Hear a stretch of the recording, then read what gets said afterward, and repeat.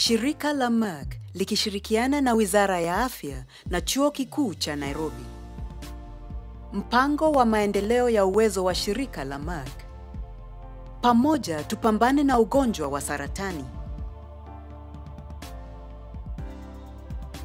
Kugunduliwa mapema kwa ugonjwa wa saratani kunaweza okoa maisha ya wengi. Kampeni ya kugunduliwa mapema na kuzuia ugonjwa wa saratani inayofanywa na shirika la Merck. Ishara za onyo za mapema za ugonjwa wa saratani. 1. Ugumu wa kumeza na pia kuvimbia. 2. Kohozi ambalo haliishi kwa haraka au chakacho wa sauti kwa muda wa zaidi ya wiki 2. Pia inaweza kuwa kohozi kama lile la mvutaji sigara ambalo linaendelea kuongeza makali. 3. Mabadiliko katika utendaji kazi wa kibofu cha mkojo na matumbo mara kwa muda wa kati ya miezi 2 au 3. 4. Uchovu usioelezeka na kupoteza uzito wa mwili kwa 10% au zaidi ndani ya miezi 3 hadi 6. 5. Uchungu usioisha au usumbufu tumboni. 6.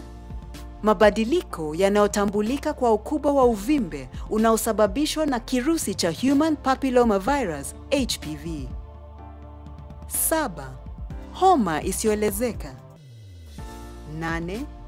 Kidonda ambacho hakiponi kinaonyesha mabadiliko ya rangi, kutoa majimaji au kinavuja damu.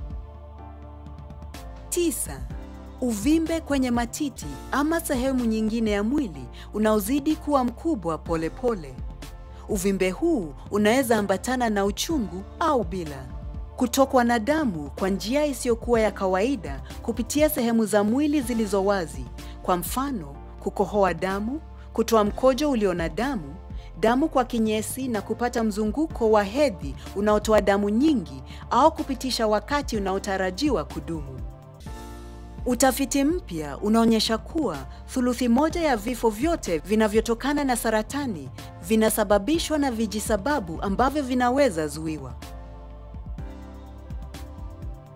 Thuluthi nyingine ni ya wagonjwa wa saratani ambao hutibiwa hadi kupona iwapo ugonjwa huu unatambulika mapema. 1. Fanya mazoezi mara kwa mara. 2. Weka kipimo kwa unywaji wa pombe. 3. Epuka sigara. 4. Kula vyakula vya afya bora. Kula nafaka kwa wingi, mboga na matunda. Epuka nyama iliyotengenezewa viwandani. Weka kipimo kwa vyakula vyenye viwango vya juu vya kalori. Weka kipimo kwa ulaji wa nyama nyekundu na vyakula vilivyo na viwango vya juu vya chumvi. 5. Pata chanjo. Kinga dhidi ya saratani inawezekana iwapo utajikinga kutokana na baadhi ya maambukizi ya virusi. Zungumza na daktari wako kuhusu chanjo dhidi ya virusi vya homa ya ini, hepatitis B na virusi vya aina ya Human Papilloma Virus HPV. 6. Jikinge kutokana na miale ya jua. Saratani ya ngozi ni mmojawapo ya kansa inayopata watu wengi ulimwenguni, ilhali hii ni kansa ambayo watu wanaweza kujikinga kwa urahisi. 7. Dumisha uzani unaofaa. 8. Tafuta ushauri na usaidizi wa afya mara kwa mara kutoka kwa wahudumu wa afya. Ni vyema uweze kufanya uchunguzi binafsi na pia katika hospitali mara nyingi iwezekanavyo, ili kutafuta dalili zinazoweza kupelekea kupata, kwa mfano, kansa ya ngozi, skin cancer, kansa ya matumbo, colon cancer, kansa ya tezi dume, prostate cancer, kansa ya shingo ya kizazi, cervical cancer, na kansa ya matiti, breast cancer. Jambo hili inawafaa hasa wale ambao historia ya jamii inaonyesha mmoja wao aliwahipata kansa hapo mbeleni. Uchunguzi huu unaweza ongeza nafasi ya kugundua kansa mapema, wakati ambapo matibabu yana nafasi njema ya kufaulu. 9.